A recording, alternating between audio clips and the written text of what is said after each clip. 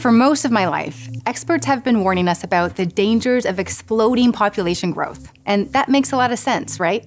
It took 300,000 years for the global population to reach 1 billion, but only about 200 years to go from 1 billion to 8 billion. But all that growth is slowing down, and based on current birth rates, it will eventually stop.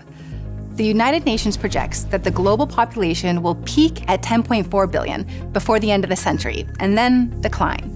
Other projections say it will happen even earlier and peak at 9.7 billion by 2064. This is one of the most fundamental demographic shifts in human history, and economists, policy experts, and tech billionaires are freaking out about it, calling population decline an existential threat.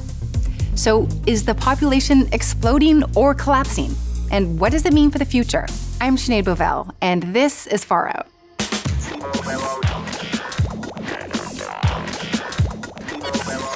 In 1950, women, on average, gave birth to 5 children. Today, that number, also known as the total fertility rate, has halved to 2.3. Access to contraception, education, and jobs has led to more women delaying childbirth and having fewer children. Today, 2/3 of the global population live in a country where the fertility rate is below the replacement rate at 2.1, which is the number of children needed to keep the population stable. So if the current fertility rate stays the same, then by the end of the century, South Korea's population will contract by 62%, Poland and Japan will shrink by half, and Italy and Thailand will be down by about 44%. Oh, and then there's China. The most populous country on the planet for centuries reported its first population decline in 6 decades in 2023. By the end of the century, it will shrink by half. This decline isn't happening at the same rate all over the world. In the US, while the fertility rate is well below the replacement rate at 1.7, the population is still expected to increase modestly by 2050 because of migration. And birth rates are still high in some countries. For instance, more than half of the globe's population growth in the next 30 years will come from countries in sub-Saharan Africa, especially these 4 countries. But demographers expect that eventually, fertility rates in Africa will follow the trend of the rest of the population. And I think we're at this moment in human history where we are trying to figure out if low fertility rates are an aberration or the new normal. I say they're the new normal, particularly for the next couple of decades. And the way population works is math. So if it's low for a couple of decades, that means fewer babies right now who will then age into their reproductive years as smaller cohorts.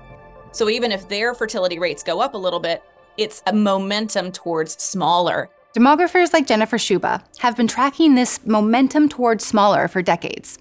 At first glance, a shrinking world might seem like a relief, especially as we hurtle towards a future with more climate disasters and less biodiversity. But here's the problem. This demographic shift isn't happening fast enough to matter in terms of climate change. Experts have been saying for years that we need a global transition to clean energy now if we want to get closer to our target of net zero emissions by 2050, a goal that most of the world isn't on track to reach. And focusing too much on population decline, especially in poor countries where fertility rates remain high, also obscures the fact that it's high-income countries that contribute the most to the problem of climate change. And my fear is that we will peddle the line, oh good, the environment will be fine because our population is shrinking, and that will be an excuse for inaction, because really it's about how much we consume. Here's the other problem with pinning our hopes on a shrinking world. Even though fertility rates are shrinking, we're still adding roughly 130 million people to the planet every year. That's because the number of women in the reproductive age bracket has tripled since 1950. That means the number of births will stay high for a few decades, even as women are having fewer children, because there's simply more women that are the right age to have children. Life expectancy is also twice as long as it was a few generations ago. So if we're still adding millions of people to the planet every year, why are people worried about population collapse? In places where birth rates have been low for decades, the demographic chart looks like this. More older people than younger people. That means fewer future consumers and taxpayers. Mix that with an aging population straining social programs, and you might have an economic crisis on your hands. The reason so many private and public sector leaders are worried about population shrinking is because they see consumption as the driving force of the economy, and they will do everything they can to make sure that consumption stays high. Well, that may be antithetical to our environmental goals. A growing number of countries now have policies that try to raise birth rates, but we know from history that trying to coerce birth rates can sometimes lead to human rights violations.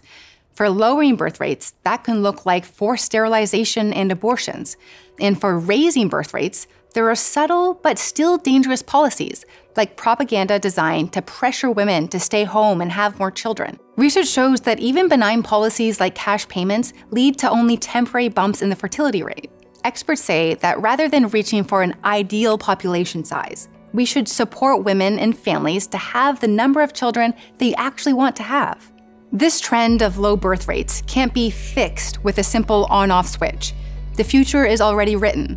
Most people who will be alive in 2050 have already been born. And population decline is largely a story of success, longer, healthier lives, and crucially, more freedom and opportunity for women. There's also a saying that experts keep repeating: demography is not destiny. In the 1960s, when the world population was less than half the size it is now, the best-selling book, The Population Bomb, predicted mass planet-wide food shortages and chaos.